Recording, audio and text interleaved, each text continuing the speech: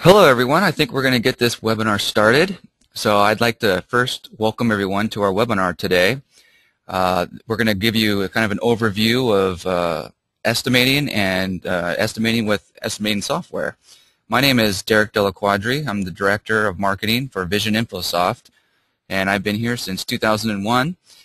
We are producing a series of these webinars, so you'll have to check back for more, and they're geared to help electrical contractors like you learn more about the latest estimating technology and best practices.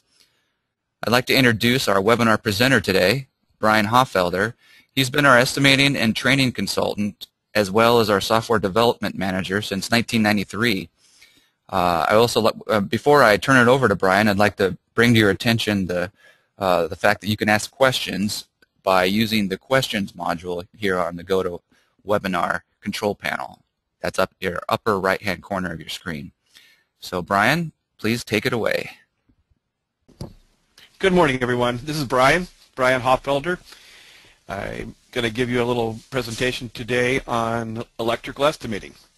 You can see an electrical blueprint here with a power plant here. We're going to come back to this a couple times during the presentation today. The first thing I wanted to touch on is just some general discussion of estimating methods. So I'm going to bring up a little PowerPoint slide here.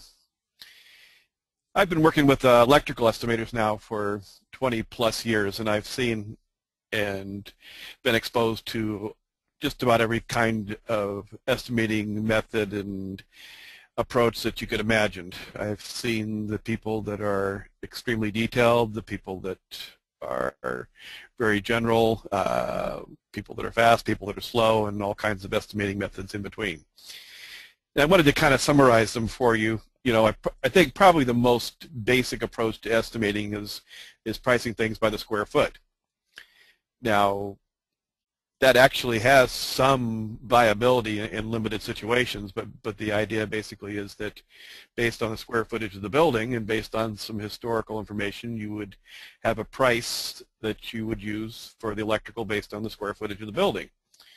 And obviously that's a limited approach, but it does work in some situations. You know, if you have a good amount of experience bidding, let's say residential projects, and you know that your cost is X dollars, excuse me, for a 2,000 square foot house, you not only know that the next 2,000 square foot house is going to be about the same, but if it's 10% bigger, it's going to be about 10% more. If it's 10% smaller, it's going to be about 10% less. So if you have good historical data, and you're comparing very, very similar projects, you can bid things by the square foot.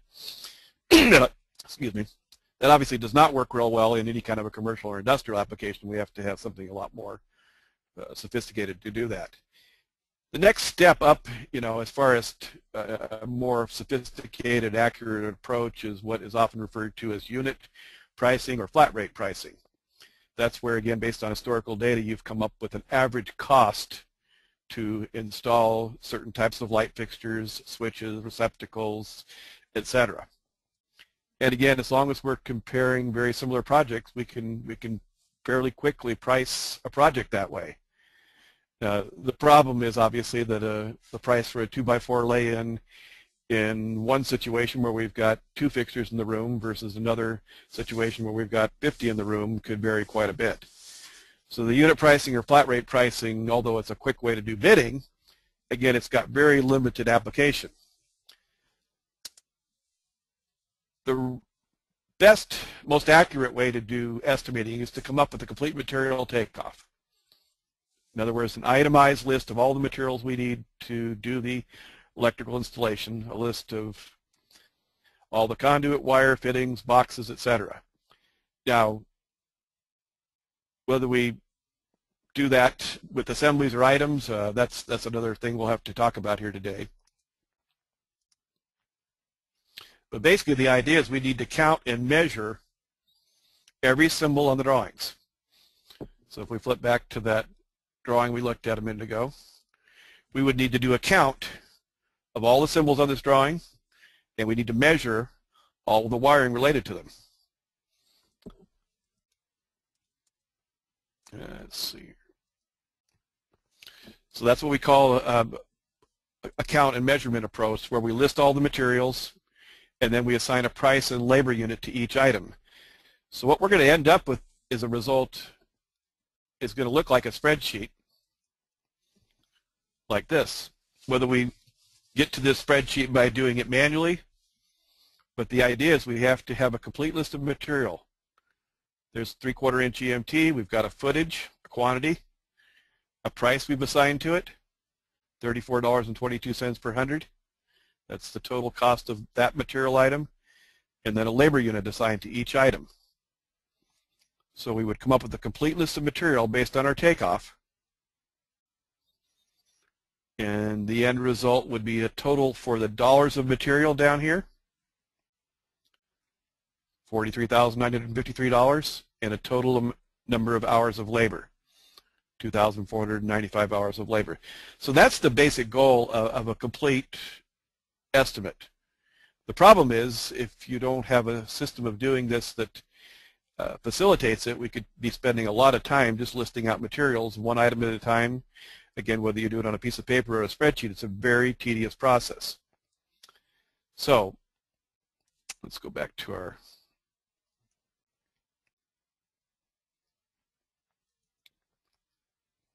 one of the things we want to show you here today is that using software to do this process is the same, oops, wrong button, sorry, is the same as doing it by hand. Keep hitting the wrong button, sorry. You still have to count and measure. Now, whether you count and measure with a set of blueprints or whether you do it electronically, that's an option you have today. We'll talk about that briefly at the end. Instead of counting and measuring from an actual set of blueprints, we can bring it up on the screen and do the counting and measuring. And then your estimating software does all the rest. It does all the pricing and labor. So let's just show you how this works rather than try to explain it.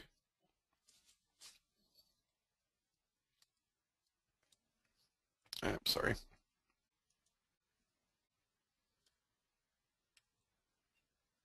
So here's my takeoff.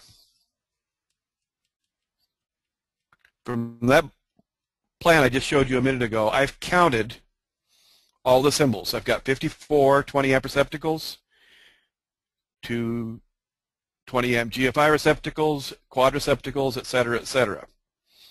So I've counted and measured all the symbols on that plan, and I'll just flip back to that plan here again.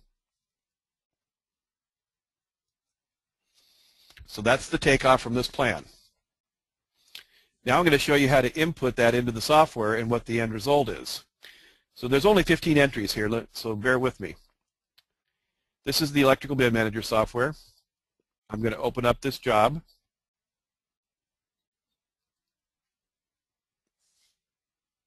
Oops, sorry, wrong job.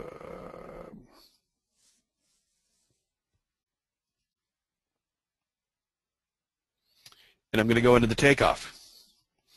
And I'll just repeat my entries here because I know you can't see them on my other screen. I'm going to start with the 54 20 amp duplex receptacles. That's under receptacles, flush, wood or metal stud, duplex, and then 20 amp spec grade in a plastic plate. Quantity is 54. So right here you see part of the benefit of doing this on a computer is that the computer automatically generates the materials you'll see down here in the bottom of the screen for that assembly, the 20 amp spec grade duplex receptacles. So we're going to enter some more receptacles here.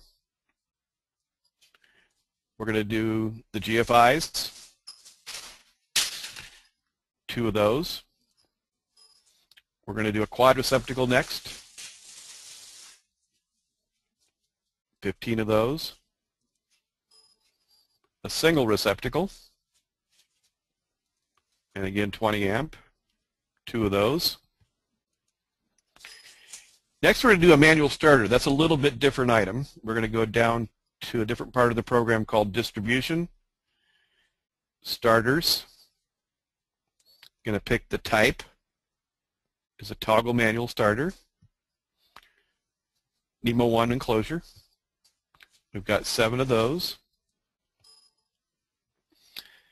The telephone and data outlets, are under telephone and data outlets. We're going to do a flush outlet box with the conduit stub, and we're going to put in 30 of those. Next, we're going to enter some MC cable for the branch wiring.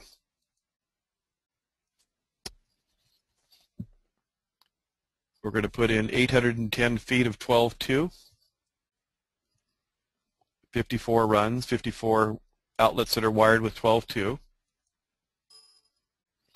And then we're going to put in some 12-3, 405 feet, 27 runs. Now we're going to do some of the home runs in conduit in EMT. So here we're going to do 3/4 inch EMT with 5 number 12s. We're going to do a total of 500 feet, 10 runs, 10 home runs at 50 foot apiece. And I'm also going to add a junction box for each of those home runs. 10 of those. Just a few more entries here. Now we need some runs. If you remember on the drawing, there were some mechanical equipment. There was a disconnect for a boiler unit and a disconnect for the air handler unit. So we're going to do the home runs first. We're going to do 3/4 inch EMT with 4 number 10s. That was just a 30-foot run. And then for the air handler unit, it was 1 inch EMT with 3 number 6s and 1 number 10. That was about 70 feet. We're going to use a different support here. We're going to use a beam clamp. And we're going to put in some elbows.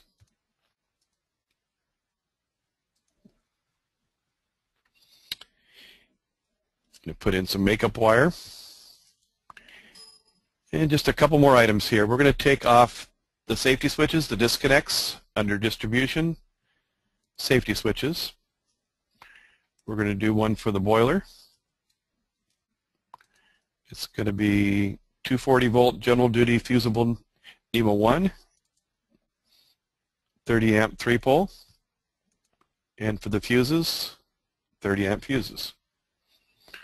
One of those. And then the air handler unit, that's going to be a 60 amp 3-pole with 60 amp fuses. And finally, we're going to pick up 2 motor hookups, motor connections for those safety switches for the mechanical. That's back in wire and conduit, motor hookups. I'm going to use one of the pre-made assemblies here for 3/4 inch with 4 number 10s. One of those. And we're going to use another pre-made assembly for the 1 inch with 3 6s and a 10.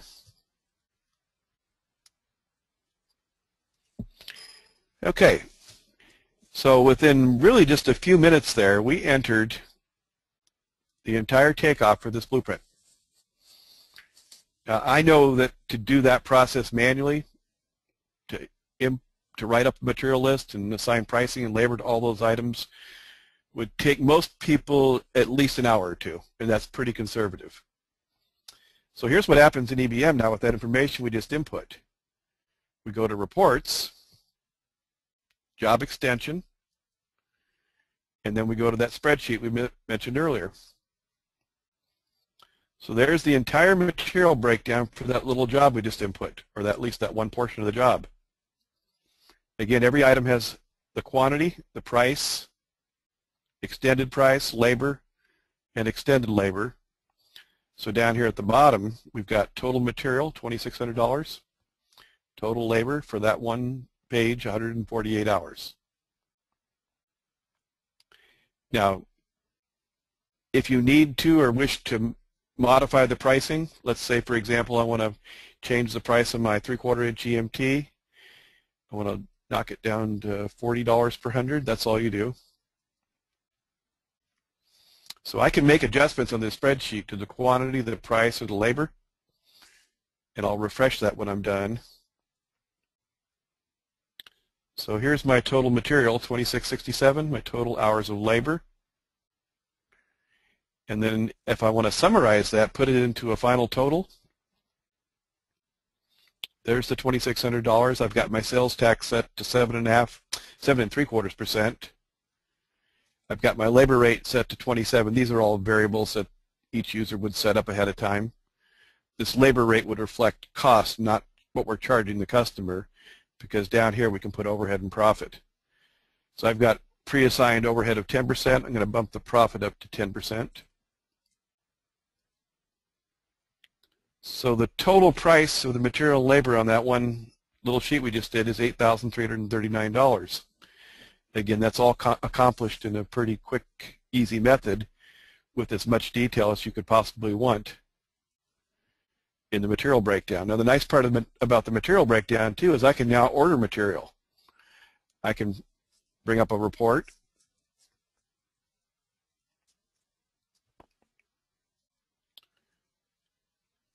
And this report can be either printed and faxed and sent out to your wholesalers to get pricing or availability. We can also save this as a PDF file and send it electronically. Now, in today's software world, pretty much everything can be done electronically. There's no reason to have to print out things, either to do the reports printed out or to even do the prints, have them printed out. Let me just show you a quick little look at how you would do this electronically. Here's our blueprint again. Let's see.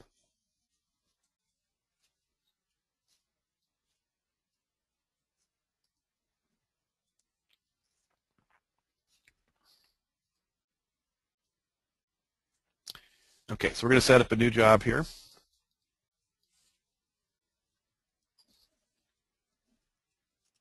We'll just call it Web Demo. We're going to electronically export this job to the on-screen takeoff.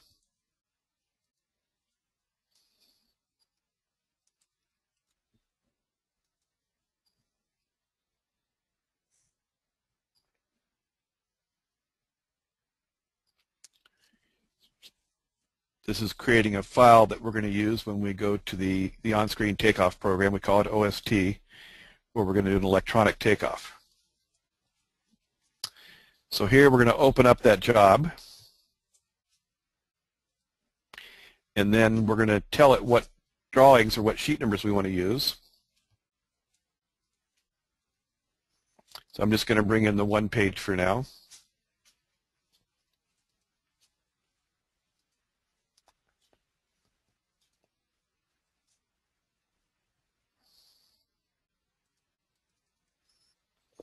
So there's that same drawing I just did the takeoff from. If I want to electronically do my takeoff, I can pick the assembly over here.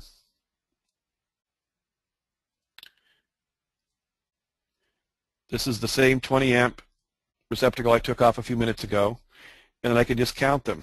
I'm going to zoom in a little bit because I don't know how big your screen is. And we can just click through and count all those receptacles.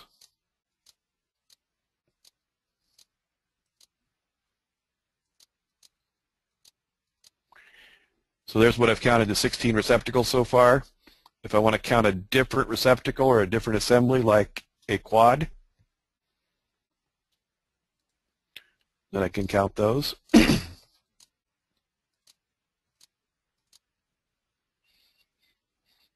At any point you want to transfer that information back into the estimating program, we just go back into the estimating program, we hit import,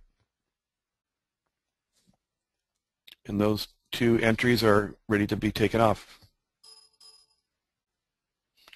Let me show you one quick example of how you would measure. I'm going to measure the home run excuse me, for this safety switch back to the panel. Now, if I don't know what my scale is, the first thing I want to do is check the scale. That's this here. Let's say we've got a 3-foot door opening there. Let me back that up. We'll zoom in a little bit first.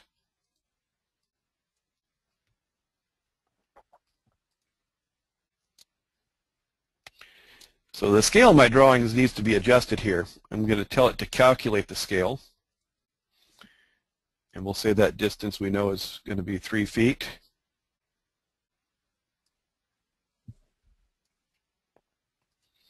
Okay, so now we're ready to measure.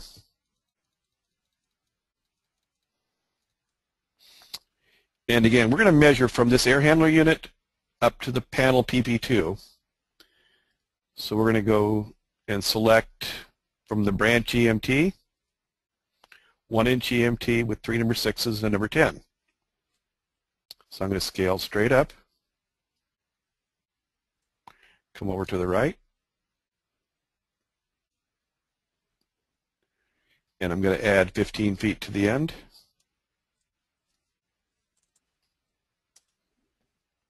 So now we're at 61 feet. Now back to EBM, we hit refresh. And this is the same screen you saw a minute ago when I manually typed in those numbers. We can add a couple of elbows, a different support, and takeoff.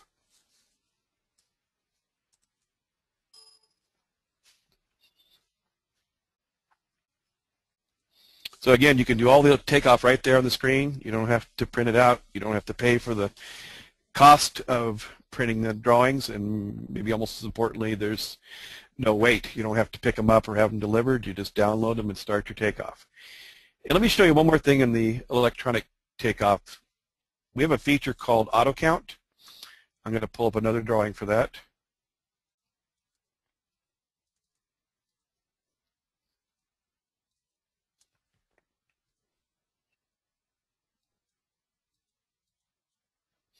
I'm going to use the auto count feature to count these recessed downlights here. Now we know there's a bunch of them on the drawing. We're going to go to Fixture Saved Assemblies. We've got a recessed compact fluorescent downlight. And we're going to put under the notes field the type A from the fixture schedule.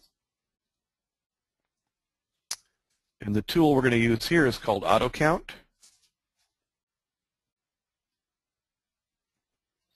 And we're going to tell it to search for that symbol, look for exactly those pixels on the drawing.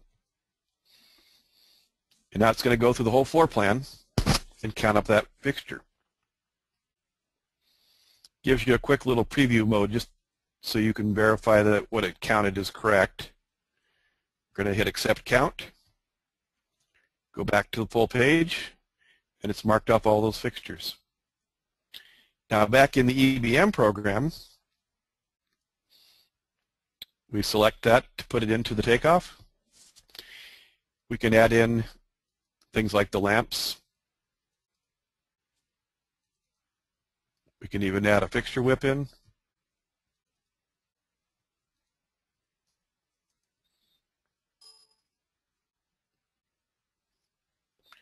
And again, if we were to run the report at this point, it would look similar to what we had before, just not as many items yet.